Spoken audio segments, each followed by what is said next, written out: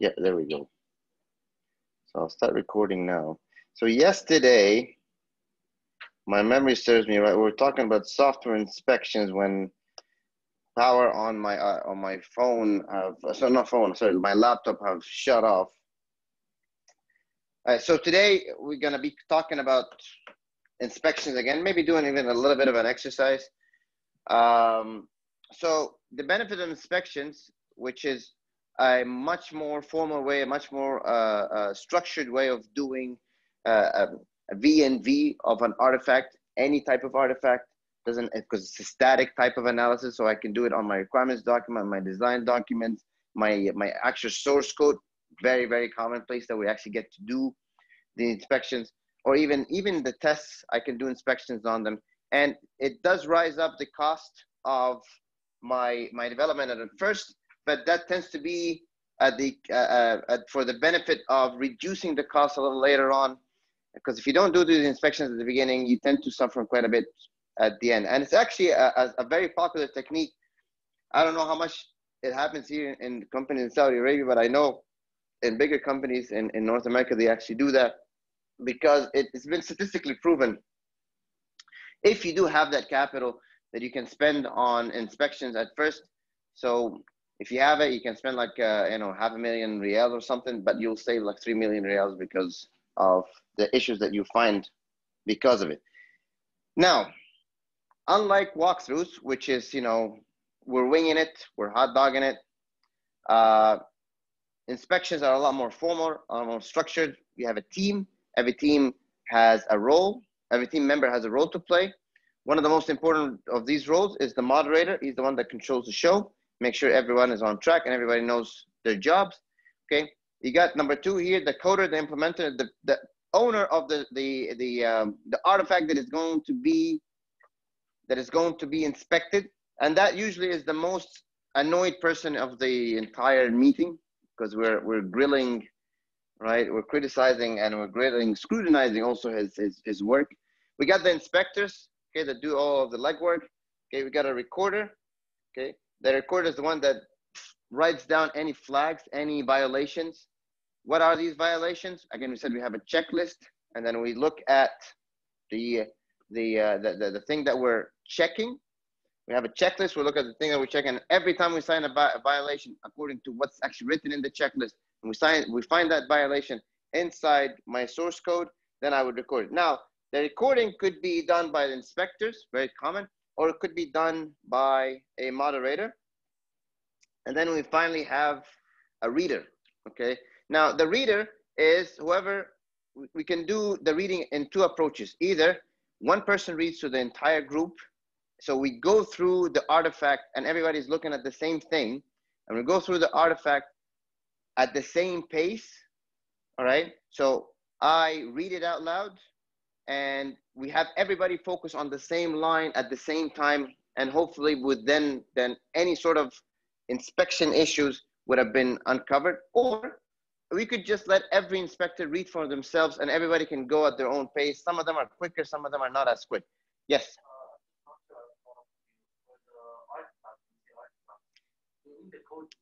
Yeah, artifact is any document. Anything that you produce is called an artifact. It's a very generic term. So an artifact could be a requirements document, could be a design document, could be even a test plan. Okay. Now, what I want you to do, I want to give you a bit of a flavor of doing some inspection. So if you guys get on Moodle, please. Even at home, if you can get on Moodle.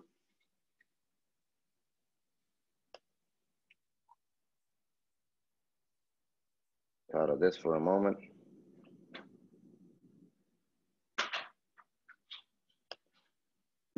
No.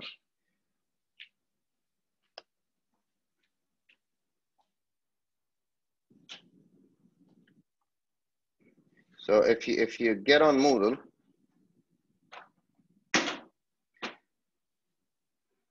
you'll see I have an inspection exercise. All right, if you click on that, you'll see 2 documents. Okay. The first of which is called the Java inspection list, and the second is called, it's the Java file. So what I want you to do for the next maybe 10 minutes or so is to look at the inspection list and try to find any violation in that Java file. Okay, we're not going to do it like 100% thoroughly, but that's just to give you an idea of what it sort of like feels like. And it's a bit of work. Okay. Okay. So if I strongly suggest that you open the Java file with some sort of a source code editor rather than just open it with Notepad.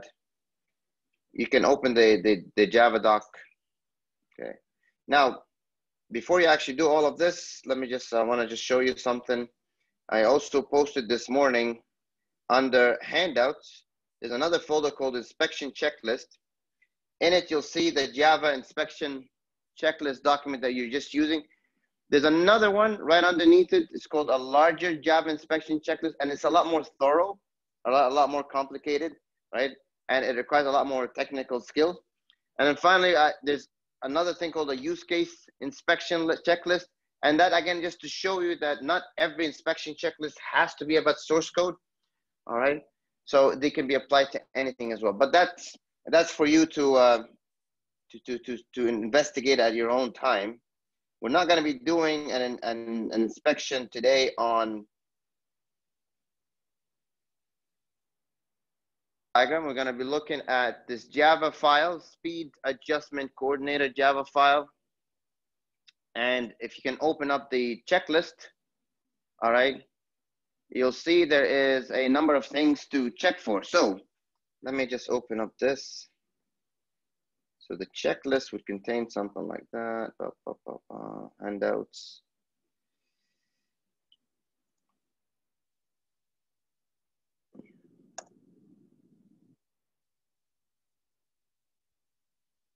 To screen share, everything is shared anyways. I don't have to like go like share screen this, share screen that. Yeah, it just shares everything. I'm not sure because when you shared, you said share only the PowerPoint. Oh, did I? But it's actually, it's showing here that it's actually sharing everything on. I don't mind. Because sometimes when you just press share only this one, yeah, okay. I see. Okay, so let's do this. Let's do just number one. Okay, so number one says, are descriptive variable and constant names used? Is every variable and attribute properly initialized? Do all attributes have proper access modifiers like private, protected? Or actually, you can just ignore the last one for now. You can do also number three. Okay, so in the first one, you do A and B, and the last one, you do number three.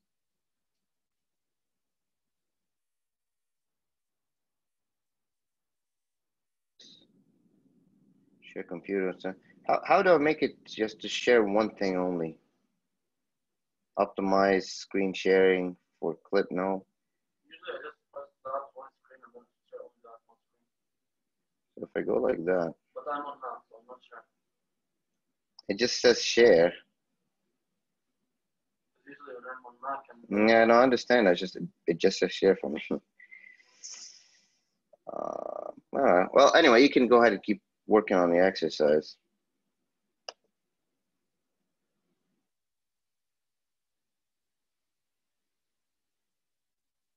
we're only doing that section exercise, not the other one.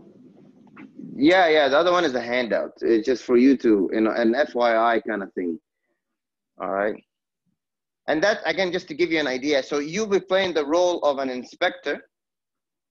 You'll be playing the role of an inspector who are doing your own reading as well, not just the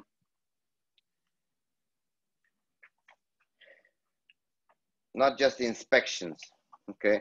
And you can see after a little while, it's going to get a little difficult because it is quite a bit of effort. So it gets tiring a little bit. And this is why we tend to use an inspection team rather than an inspector, one single individual. Okay, we have a whole team. So in case one person misses something, another person will catch it. If another person doesn't catch it, then another person will catch it, and so on.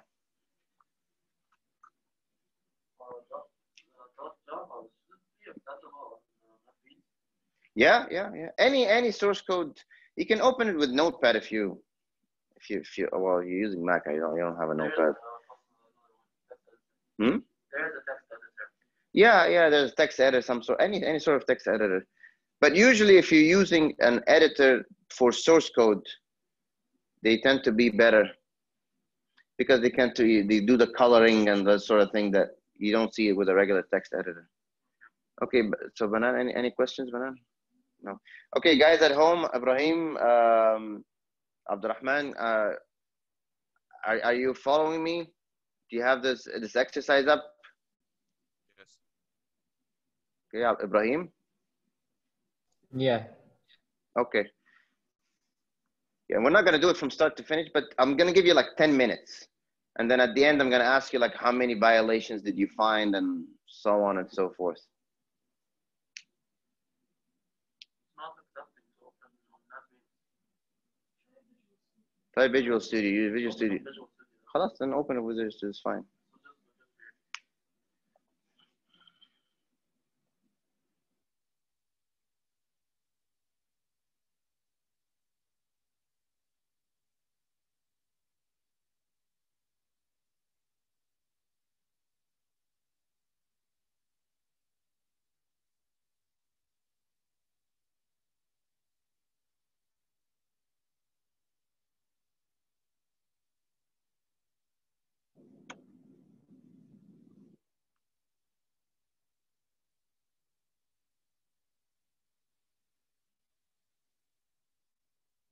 Also curious about something when you do all of this.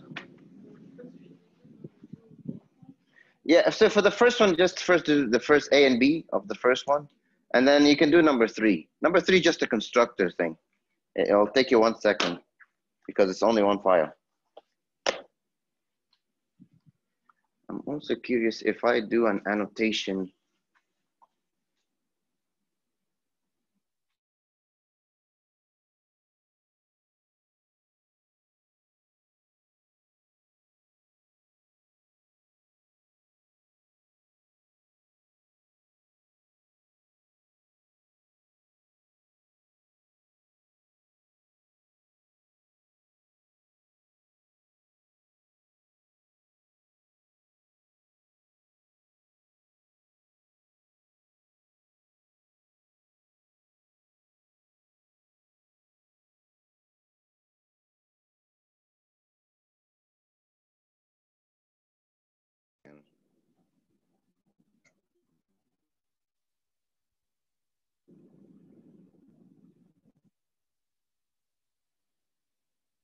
So that should work.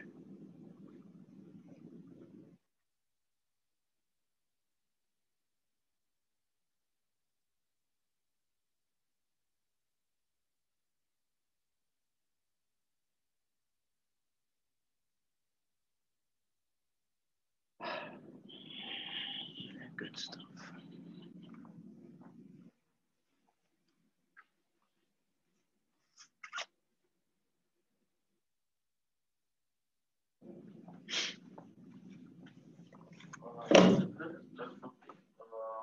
Say what? Let's check something. So on this method, when you say you put these variables, Yeah, they're not introduced correctly. they're not, what? They don't have a type. Like they're not anything. They just variables. Which checklist item are you referring to that is in violation of? Two. So one big file.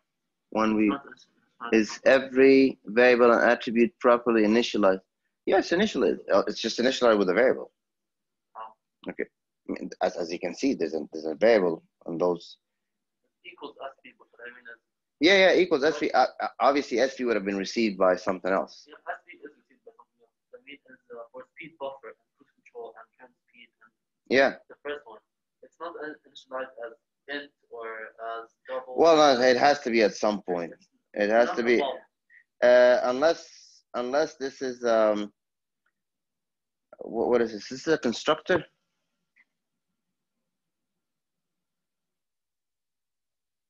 Oh, it's probably inherited. Oh, okay. Okay, because that's actually a file from a much bigger project.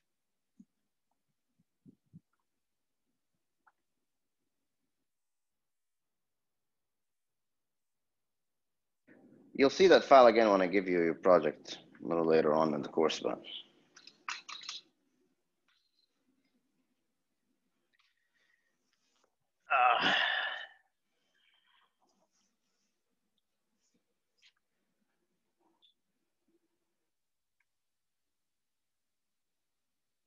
Rahman, how many violations did you find so far?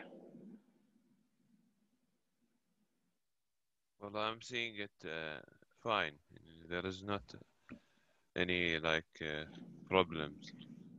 There's no violations? Okay.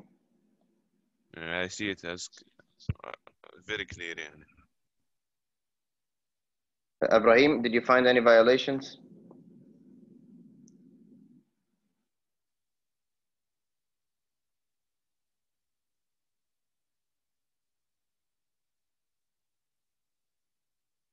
Maybe the last violation only, the length of the method.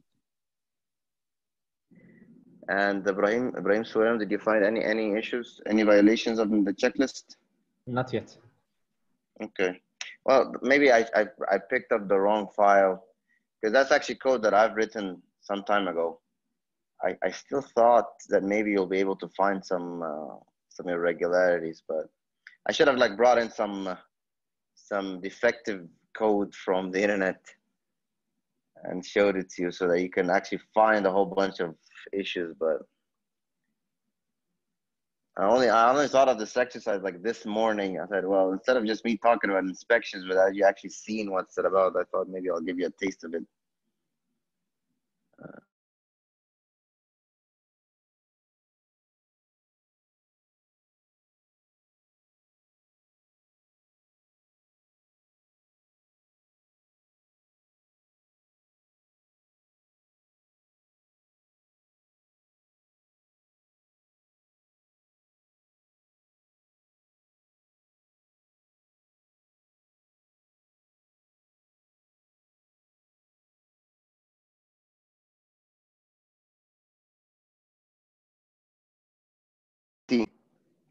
Or your SE 100, anything, okay? And just look at it and kind of like see, oh, I made this. Part of your project is going to get to do some inspections on some of the files. Okay. Anyway, so back again here. So the inspection process comes in a number of phases. Okay. It begins with an overview followed by individual planning, and then the actual meeting takes place, some rework and follow up. The most important really work is the first 3 steps, and we begin with the overview. And what you want to do in the overview is to tell the team what is it that is being inspected and why is it important for us to inspect it. Okay, there's nothing that will give you a low effort or low diligence in the type of work that you're doing if the person is not feeling motivated about the work that they're doing, that they feel like what they're doing is not really important. Okay, so you want to explain the importance of the artifact that you are checking and why is it that any issue or any defect in those files could be quite problematic. Then you want to be able to designate the team roles. Okay, so you're going to be an inspector, you're going to be a reader, you're going to be the code author, and so on. Next up, we have the preparation, which you didn't actually do quite a bit of it when we were doing that exercise. But in the preparation, we get to do some ranking and distribution of error types. So in the Java checklist, you saw the distribution of the error types based on different categories, category 1, 2, 3, 4. It doesn't really have ranking, that checklist file that you have, but sometimes some violations are a lot more important, are a lot more of a bigger deal than other violations. So you want to rank them as higher. And again, it's all about letting the inspector give more attention and focus to those higher rank checklist items, because any violation of those could be revealing quite big problems a little later on.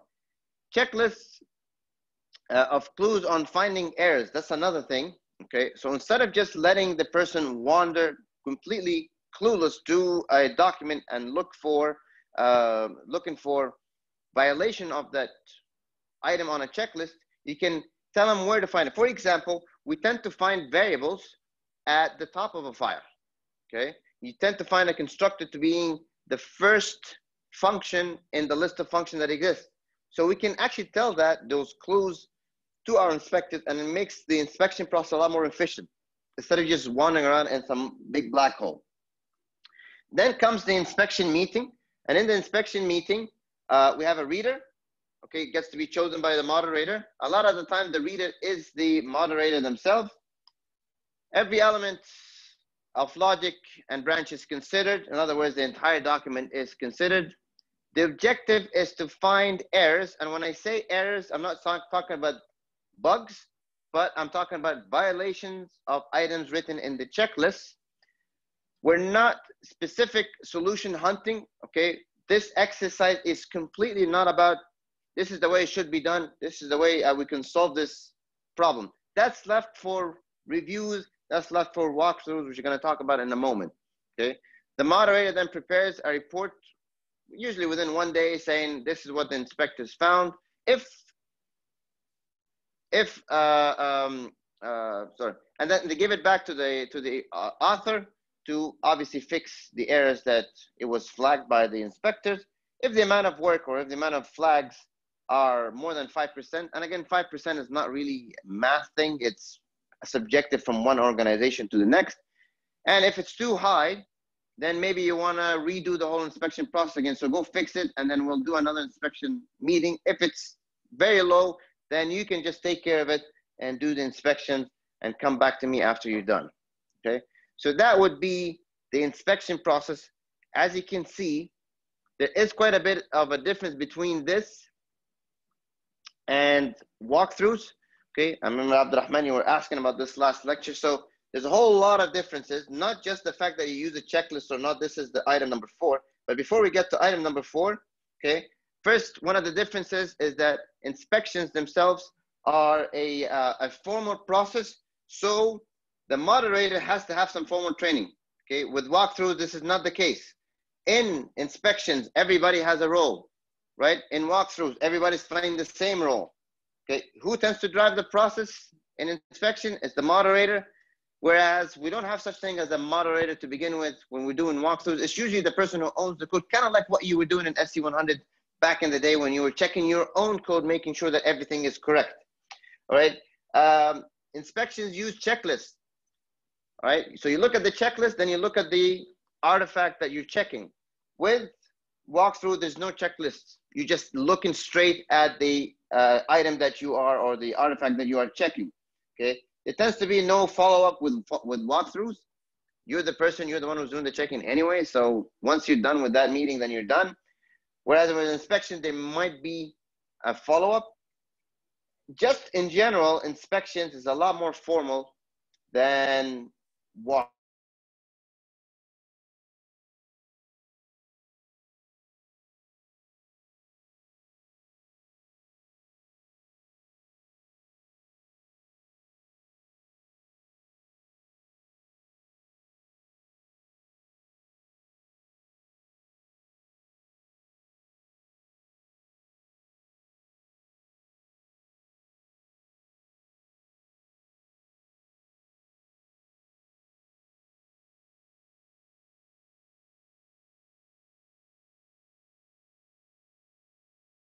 To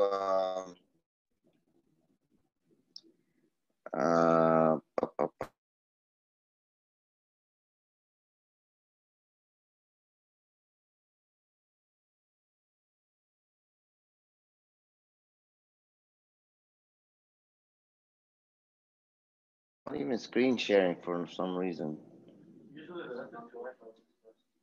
I know. It's working now. Okay. Right. Thank you. Yeah. Probably that's another mistake I've done. I've used the Wi-Fi of the internet. I'll probably just use 4G. It's a lot better. Okay. Okay. Last thing we said, we have inspections, walkthroughs, and reviews. And this thing I shouldn't have and you should be able to take this control off to hide video panel. Yeah, there we go. Yeah, that's better. All right, so inspections and walkthroughs, we tend to look for, did this thing that we build, did we build it correctly? With walkthroughs, it's a bit more direct. We're actually looking for mistakes, okay? Maybe some alternatives to improve things. With inspections, we're looking for violations based on a checklist, which we hope would then reveal bugs later on, which then comes in the form of, did we build it right, okay? Reviews is a little bit different. Now, reviews is just as informal as walkthroughs, but it does have a bit of a different purpose than walkthroughs in that reviews tend to have a main purpose of checking that the thing that we're building is actually according to the specification that we have, all right? And making sure we have tolerable levels of quality. In other words, we're making sure that we're going to be building the right product, okay? So it happens earlier on in the process, and it's not a case of trying to find bugs or trying to find alternative ways of improving the internal quality, but rather just making sure that this thing that we're going to be building is actually what is needed to begin with, all right? Now, remember I said V&V, verification and validation, okay? Validation is making sure, are we building the right product? Whereas verification is saying, did we build the product right? And we said last lecture that validation is something that we tend to do at the beginning, okay? Because obviously you want to make sure that we're going to be building the right product before we commit to building it. And verification is something we have to do at the end because we got to actually create something. Then we check if it's actually doing it correctly. So with respect to reviews and walkthroughs and inspections, okay, we can actually say that reviews, because we're trying to make sure that it's conforming to the requirements and that we're going to be building the right product, which we haven't built just yet. So reviews would be a type of verification or validation. I can hear you. Okay, guys at home. So guys in the room saying validation. Guys at home, what do you say? Validation. Validation. Okay, so it's correct. It's validation. All right. Walkthroughs. So guys at the class saying verification. Guys at home, what do you say? Verification. Verification. Verification, yes, absolutely correct. Finally, inspections. Verification. Verification as well. Exactly. Exactly. And that would be it for this chapter. And this is the only chapter that we're covering in this course that covers static analysis and tends to be the driest part of the course. It's going to get a lot more interesting and a lot more technical as we move on. But before I move on to chapter 3, any questions? Because you're at home and those of you who are here, any questions about this material? All right. So part of your project, you'll get to do some inspections, but we'll get to the project thing a little later on in the course. So let me just stop this over here. And let's open up the next.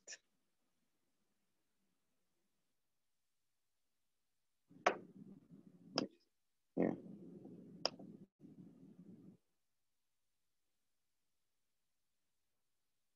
We are going to start part number 3, software testing, dynamic analysis. All right. Yeah, you know, I know it sounds really fun that we've already finished static analysis, so we only have dynamic. So maybe like another week and a half and we're done with the course. But there's a lot of work that goes into dynamic analysis because it's the most technical part of the software V&V process. Okay, gonna look at a lot of definitions from now on, and we need to be able to be very clear about what these definitions mean. We're gonna introduce the testing process, the people involved. Gonna discuss again the importance of testing, so the cost versus benefit of testing, and then more terms that we get to use interchangeably before we know what they really mean, things like fault and error and failure. And we tend to say, you know, well, they all mean the same, and everybody who's outside of the software engineering domain will tend to refer to them exactly the same way. However, in the world of software testing, they do have very, very specific meanings, okay? So again, some formal definitions about the word testing and what testing is saying here. Any activity aimed at evaluating an attribute or a capability of a program or a system. It is the measurement of software quality. Another definition says it's the act of executing tests. So that's the hands-on part. Tests are designed. Yes, actually some effort goes into designing a test and thinking about it in a systematic way. Then they're executed to demonstrate the correspondence between an element and its specification. Okay, so ultimately this is what we're trying to do. It's a verification activity, and we're making sure that the specification, which at this point we're assuming that we understood it correctly, that this thing that we've created and we have a mental concept of it in our mind, is it the same and is it really in line with the specifications that it should be actually doing? Maya says the process of executing a program with the intent of finding errors. That's absolutely correct. IEEE tends to be the last body to come in with a formal definition, and it tends to they like to encompass everything that everybody else said into one single statement. So this is how it reads. It's the process of exercising or evaluating a system or a system component by manual or automated means to verify that it satisfies a specific requirement, or to identify differences between what is expected and the actual result. So it's one sentence that really encompasses everything related to software testing. It is, in an informal way, it's the correctness of the software with respect to its requirements, the performance of the software under various conditions. Okay, so it's not necessarily just this is the input and this is the output and that's it, but sometimes we're looking at, for a purpose of fit and the performance within, say, bottlenecks of executions, how much load and how much stress can it handle. Next up is the robustness of the software. Robustness is a very important quality aspect. We talked about this in 310. Oh yeah, you didn't take 310 with me. Okay, never mind. So robustness, what it actually means in the world of software is the ability of software to be able to handle some erroneous input. Errors can happen because of some bugs that we have in the code. Errors can happen because of some faulty input that I receive from another machine or from a human being. It tends to be a lot of times from human beings. And basically it's the ability of our software to shove away these erroneous input and say, okay, you've done something stupid here. I'm not going to crash and burn. I'm just going to keep on going. Okay. Whereas a very not so robust piece of software is the one that at the slightest mistake and the slightest issue, it crashes and burns and dies and says, oh, you've done something silly. I can't work like this anymore. And it just freezes. Okay. So that's definitely not a good thing. So robustness is something that we check for, right? In a lot of hardware systems, we tend to have what we call replica and redundant systems. So that if one fails, we have another system kicks in, and if another one fails, we have another system kicks in, okay? But nonetheless, robustness is something that we want, or something that we need. Installation and other facets of the software release, you can also consider that as part of the software testing. We don't really cover that much in this course. A release engineer or a deployment engineer and so on, and kind of like adding the different versions of the different software and releasing the different version and making sure that you have the dependency between the different packages correctly done in your in your release, so that it doesn't give you syntax errors. Okay, so sometimes you have to like compile this package, then you compile that package, then you compile this package, and if you do the order wrong, okay, for our systems that we've been creating so far, because they're so simple and a lot of them are just at the main package or maybe a couple of packages, then we tend to just press F5 or is it F8 and it just compiles the whole thing for us. But some other systems, they could be really, really big, maybe even the code placed in different locations geographically. So part of getting the code to work correctly is to make sure that these synchronizations are aligned pretty well. Okay. Now, the ultimate goal of testing is establishing confidence. Okay, and I said before, with the word confidence, is something we're going to go over and over so many times in this course, that the software does what it's supposed to do. And obviously, the second holy grail is something we've discussed before in the course outline, is that the software is not doing what it's not supposed to do. Second one, obviously, is a lot trickier because it could be an infinite set of things that it's not supposed to do, okay?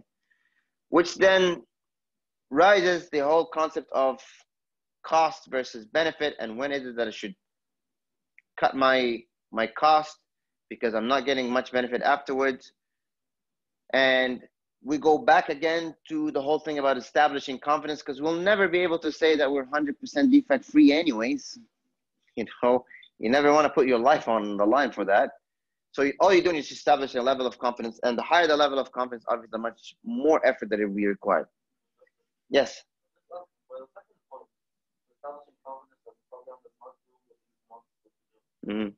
Why is it that? Why is that so important? If it does what it is supposed to do. Yeah. If What if it's doing something extra? For example, you want to send 100 riyals to your brother, okay? What if you do that, and it does send the 100 riyals to your brother, which is doing what it's supposed to do, but then it goes and sends 100 riyals to some merchant at the end of the road, which is not what you asked it to do. So we care about that it's not doing that too. So it's not good enough that it did send the 100 riyals to your brother, which is what you intended, which is what you wanted, but you don't want it to send 100 riyals to somebody, some random person that you didn't really know about. Exactly, it's infinite. You know, what are the things that it's not supposed to do? Infinite. We just care about the important things, like you said, doesn't send 100 riyals to the merchant, the other merchant. Well, that's one of the things that it's not supposed to do. But is it everything that it's not supposed to do? No, there's a lot of other things, okay? So, you know, a lot of times I like to give the example that, you know, what if it gives you a smiley face when it's not supposed to do? Then you look at it and say, all right, smiley face doesn't hurt. But at the same time, I wasn't expecting that. And so, you know, what if it's a symptom of something bigger, some bigger problem? I use this. Oh, you want to use the microphone? Is it making interference with you? I'm not sure. Oh, yeah, please. Come. I don't know where it is exactly. That's okay. That's all right. Yeah, please. Oh, okay. All right. Wow. No, it's all right. Sorry.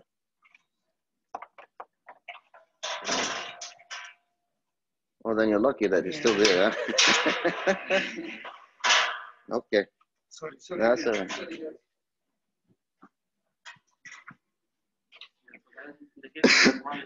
Say what? Sorry again? Yeah. Does this include establishing the Yeah. We're kind of just like ignore it. No, it's still. I mean, if I get the smiley face, I wasn't expecting a smiley face, then I'll be worried. Okay, because I wasn't expecting it to happen. Okay, what if this time it was a smiley face and next time it was like zero your bank account, right? مش كل مرة تسلم الجرة يعني. All right. Testing is not debugging. Debugging is what happens after you do the testing. So when you do the testing and you find a bug, then we get to do debugging. Debugging is there's three parts to debugging. First of all, is to, because all testing says something went wrong. Debugging, first step, gotta find out where did it actually go wrong. Number two, fix it. And number three, say what? Well, no, it's not about launching it. Test it again, okay? So even the debug itself could itself cause other problems and other issues. Not necessarily at the same part of the code that we've just fixed, okay? But now that this part is working correctly, some other part which you have an error in is now showing its deficiencies, okay? Testing is not quality assurance. Quality assurance tends to be a larger concept, right? And tends to be more like a department. And it defines a lot of things other than just testing, okay? So it defines V&V activities in an organization. And it defines also levels of acceptable qualities and processes and standards, okay? So the QA department tends to be filled with people who are software testing engineers to begin with. They would say something like, okay, you're allowed to release the product with, you know, with no more than 10 intermediate bugs in it, okay? Or no more than 20 trivial bugs, no more than 2 critical bugs. and yes, believe it or not, people do release software knowing that there's bugs inside. Okay, because we gotta make money and we gotta release it. And we know it. We're gonna get to it, but right now we gotta release. We're losing money every day. We're not releasing. Okay, and a lot of times it could be a PR thing. So say right now, in November 21st, 2021, we'll be releasing version blah blah blah of Windows. Come to November 20th, don't tell me that, oh, we want to postpone a week because we got some bugs. We'll release, and then we'll release what we call patches. Okay, so the little yellow bubble that you get at the bottom, that's just bugs that we haven't gotten to fix before we released it. Okay, they'll say things like who's supposed to report to who, and these sort of, you know, bureaucracy things. They'll say things like with inspections, how much and how many hours of inspections you should be spending on a document. So they'll set all these standards. So quality assurance tends to be cover all of these things, and it's not just software testing. Okay, part of the work obviously is to say how much software testing you should be doing, how many tests you should be creating, and so on. Doctor, Okay. I have a question. Yeah. How do you say that an error is critical or less severe?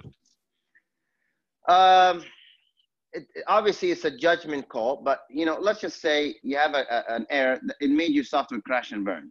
Okay, I mean, that obviously subjectively was something that you would put as critical.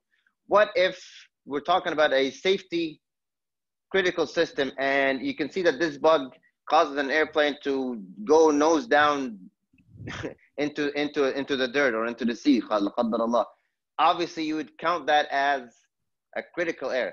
What if again it's a mission critical system like a banking system, and you saw money floating around aimlessly, large amount of sums of money, then you probably want to put down as critical. Okay, all right, now here's something that maybe that's not so critical. Maybe you have a little light bulb at the side of a cabin, and it's kind of like for reading, somebody wants to read, and you push the button and it didn't light up. Okay, not the biggest deal in the world. Okay, so it could be a trivial issue, you know. So you want it to, when you press the button it lights up, but you press the button, it didn't light up. All right, not the biggest problem in the world. The airplane is going to be fine, nobody's going to be at risk, and so on. So Abdurrahman was asking, I noticed that you didn't. Abdurrahman was asking, how do you define something to be critical, intermediate, or trivial? And I said, it's, you know, you just use a judgment. There's no math to it. I forgot that you can't listen on only me. So the students in the class are looking, like, why are you talking about? Why are you bringing this subject up? And after like 3 minutes of looking at puzzled faces, I figured, oh, they didn't hear your question. Okay. I just gotta get into the habit of repeating questions that I hear over the mic, over the speaker. And by the way, just to let you know, those of you at home, I had a professor come in, they forgot their mic and the camera in the classroom.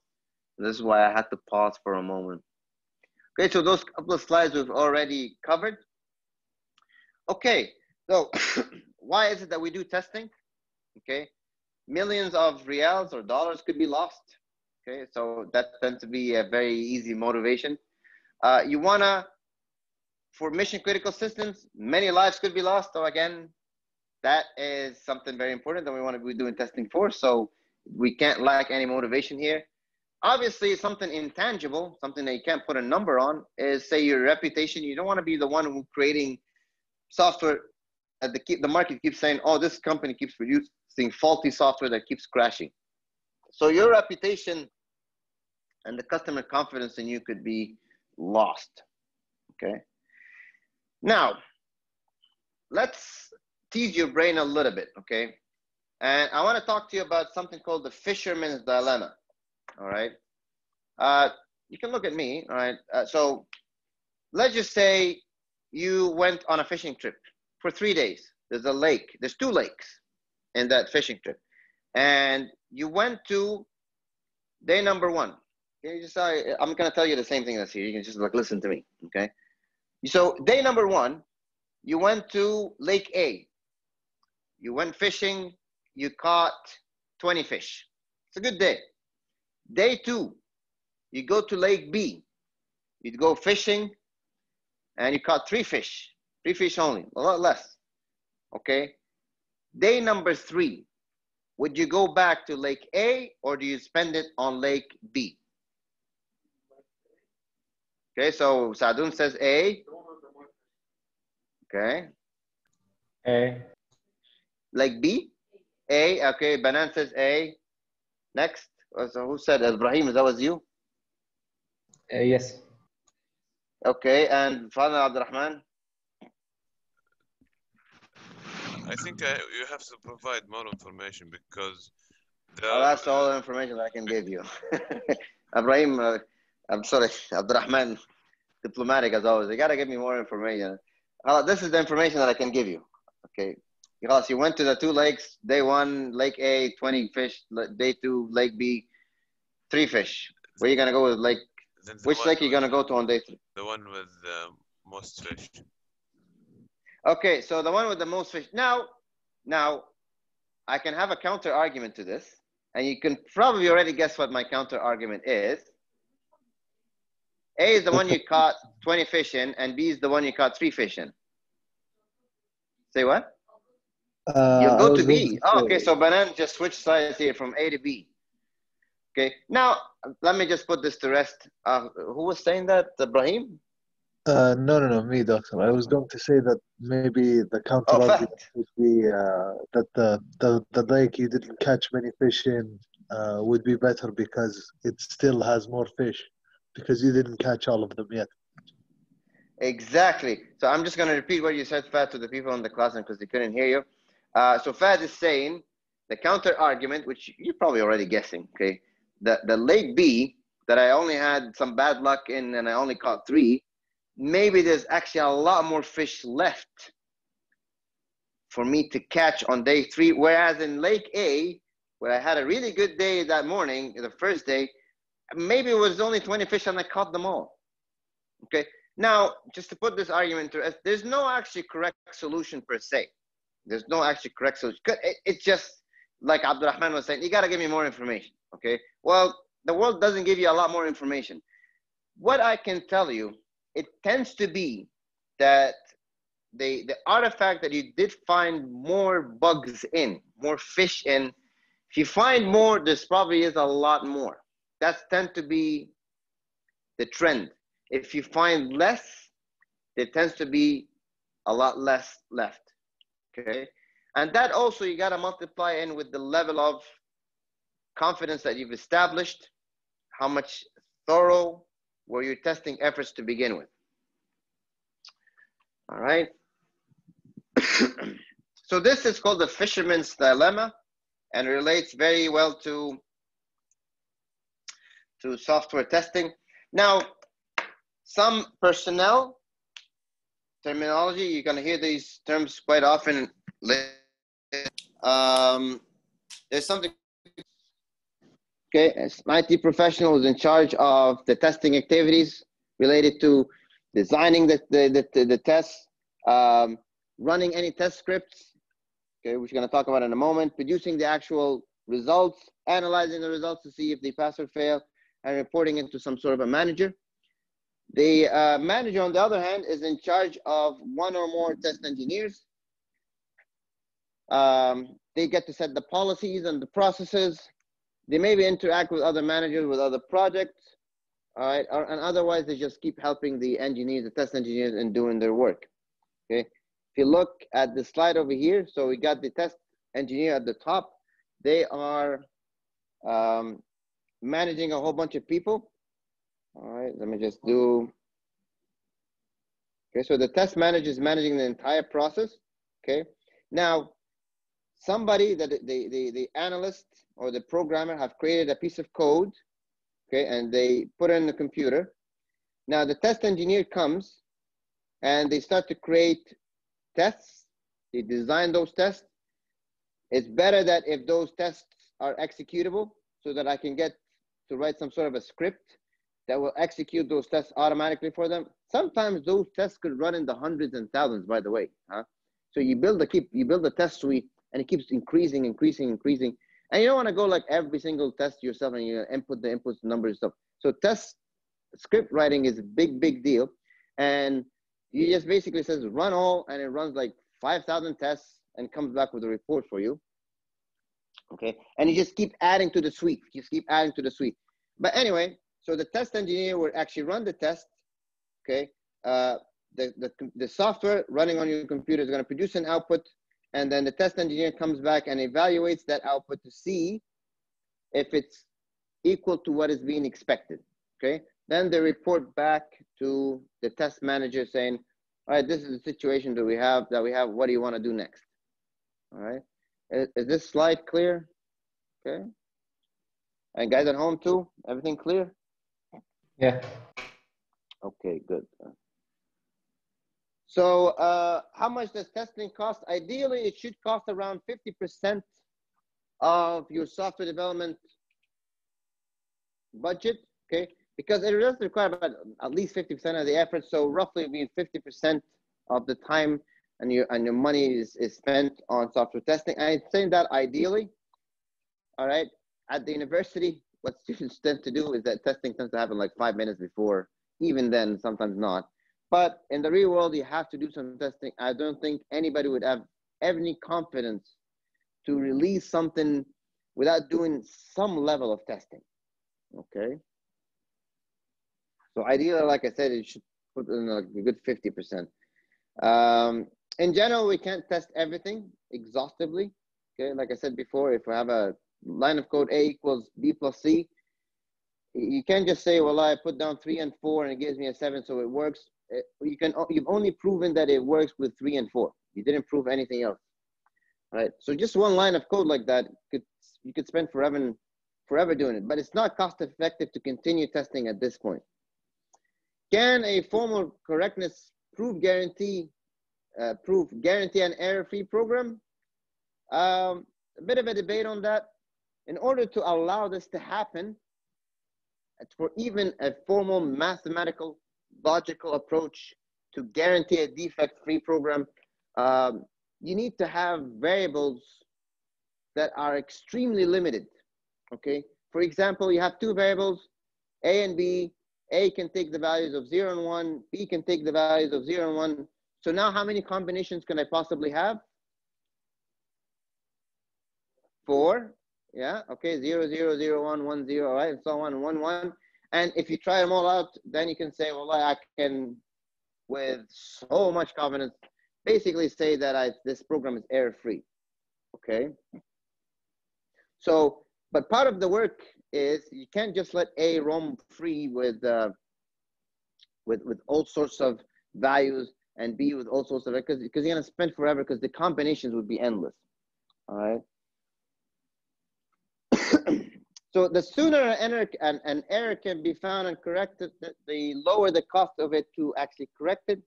The costs tend to increase exponentially, all right, the later that you catch it. So although testing is something good, you want to be able to find the bugs, it's also good news, bad news sort of thing. Okay, it's good news that we found the bug before we release it, but bad news, it's actually quite late.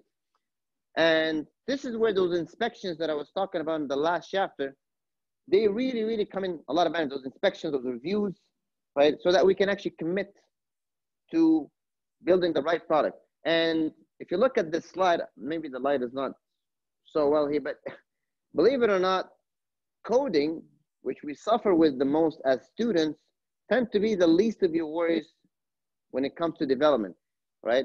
It's one of those things that learning it is difficult, but once you've learned it, it becomes a second language to you, and you just don't trip and fall into coding errors later on, okay? They become no more than, as you can see maybe in this slide, 20%. The absolute majority of the issues, they come into play from the specification phase, and it tends to be things like, oh, I misunderstood the requirements, we got the requirements wrong, it was incomplete, it was inconsistent, it was incorrect. Okay, and one of the main problems that we find with requirements that a lot of times the customer don't actually know what they want to begin with. They'll tell you what they want, but they not necessarily be telling you what they actually need.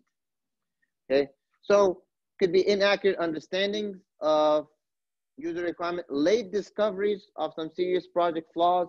Okay, So it could be that, integration of modules are not fitting together. So nowadays, you might have heard of the term DevOps, DevOps.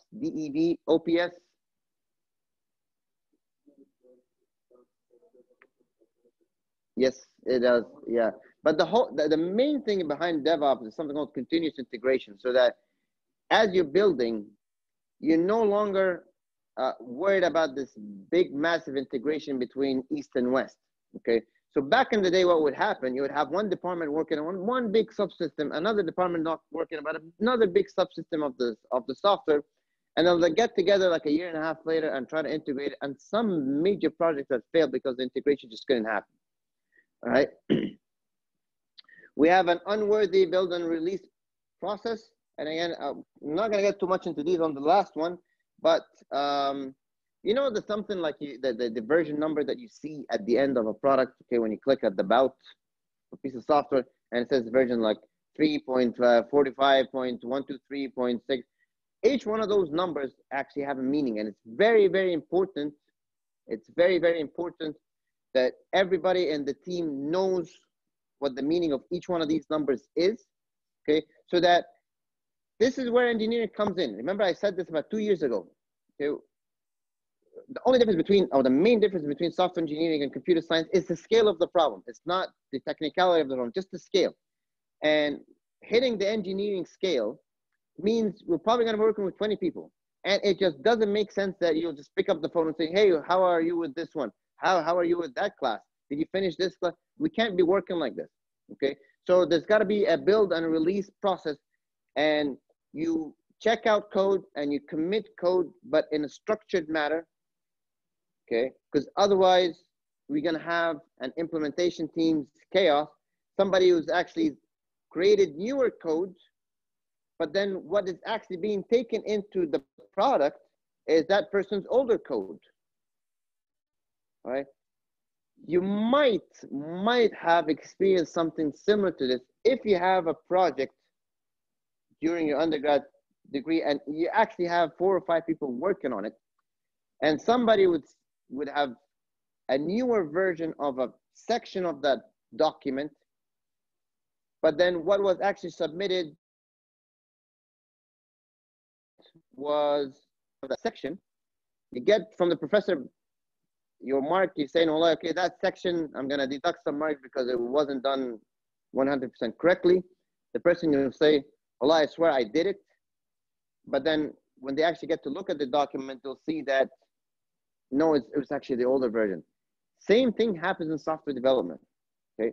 Like somebody would actually find a bug, they'll fix it, all right? But then what actually gets committed into the big product is an older version.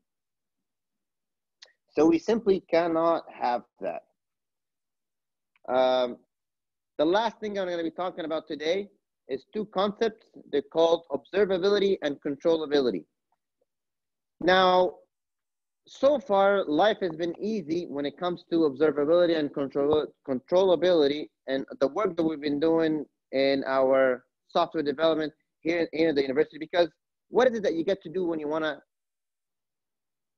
test your software? Okay, you think of 2 numbers, okay, or whatever values that you're going to give as input, okay, 1,000, 100, 5, 6, 15, okay, and then you press enter, okay, and then you check the output, right?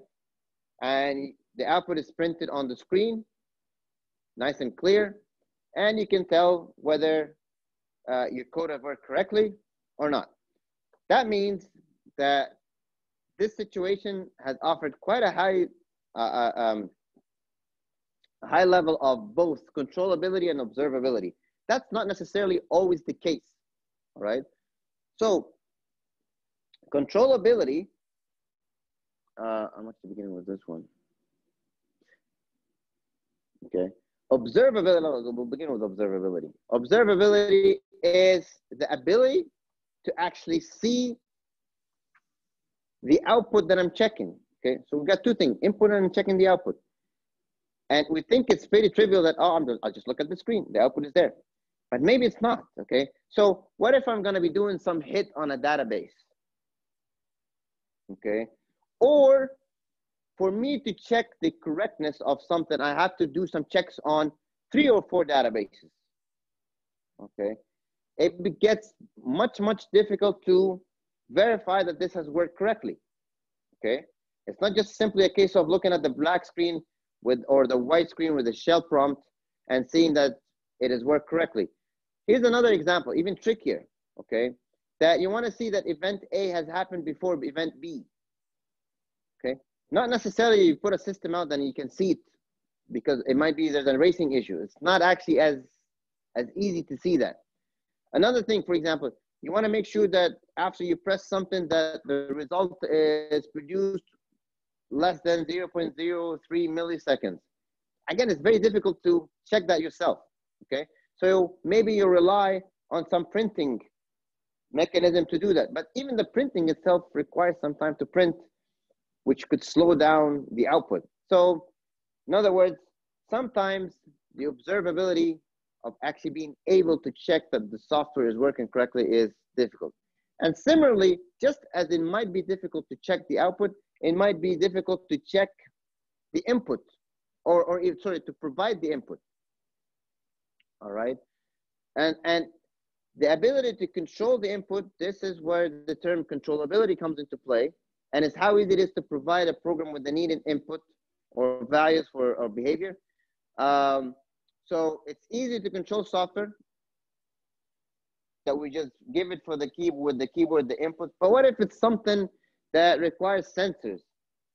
All right, and the input is a certain intensity of light or a certain temperature degree. It suddenly gets a lot more complicated. Okay, what if it's a certain intensity of light and a certain intensity of degree of temperature? Right, again, it's a lot more difficult to just even provide the input.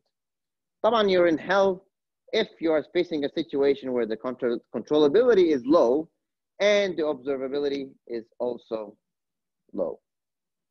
Okay, I know I said this is the last thing, but I just remember I want to talk about a couple other things. More terms, prefix values and postfix values. Prefix values, okay, so that happens before a test actually takes into play. Again, with SE100, you run, then you begin right away with your inputs, but sometimes this is not the case. You have to set up the environment. So you actually have to keep giving that software a whole bunch of inputs in order just to set it up to be in the correct state. Okay, yani, for example, let's just say you're playing a game and you want to see if the knockout thing is happening, like in Mortal Kombat or whatever games that you're playing nowadays. Okay, you know, you want to see if the knockout punch is working correctly. Where in order to do that, you got to get the two things to fight together so that one person is almost done, so that then you can check the knockout, right? So that is a prefix value. A postfix value is input that I'm giving the software actually after the test has been completed. And I tend to give it for two reasons. One of which is sometimes I give it an input to actually check the output that was produced. Okay, so in situations where the observability is low, one way I can check and the output is I give it a test. I give it an input, some sort of a value, and then it will tell you, okay, so do you want to see the result? Yes or no? Why? So why itself is an input, but I actually put the why after the test is executed so that I can see the test value. Okay, or maybe let's just say there's something more practical here. I made a change to your transcript. Now it hit the database. I can't really see inside the database. Okay, but one thing I need to do is maybe I can pull up your transcript itself and see it. So in order to do that, I need to give the system your student ID. So this is what we call a verification value that I'm given in order to be able to check the output. Another thing I can do is exit commands. Exit commands tend to be inputs that I'm giving to the system after a test has been completed. And they are for the purpose of resetting the system and stabilizing the system to be in a stable situation, all right? So that is not in a vulnerable situation, all right? Not in a vulnerable state, okay? So you might, for example, you've opened up a file, You've done something with it, all right, and now it's open for everybody. It's a read for everybody. So you want to lock it again after your test is complete. You don't want to just leave with that file being read and write, for example, for everybody. Okay, that's not what we want. So the exit command is something I would give to say, okay, go back again and lock this file again, make it not read and write, just read. And if it's read, also permit such and such persons only to be able to see it. All right. Oh, last thing, you probably already know that the concept of a script. Script is a little piece of software that you write the tests in. No, sorry, not write the test in.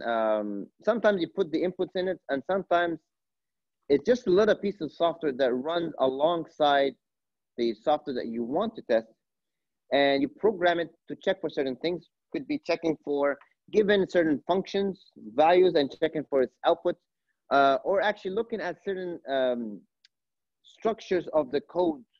For example, it could be things like, you know, is the function properly initialized, or sorry, is the variable properly initialized or not? You can do that using a test script.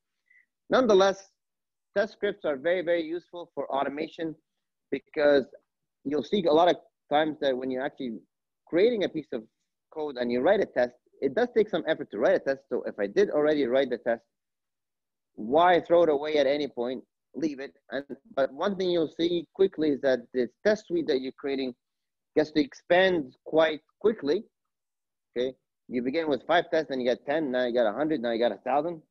Okay, and you don't want to be doing all of these tests manually. You want to get a test script to do that, not just to run the tests, but that test script can run the test, check the output, see if it passes and fails, so it does the evaluation, and also create a report for you. Okay, so all of this can be done automatically for us, and this is done through some executable test scripts. Okay, so I'll stop here today. Guys at home, you have any questions?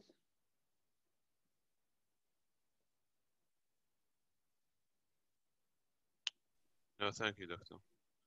Okay, guys here, Sadun. All right, so I'll see you next week, inshallah.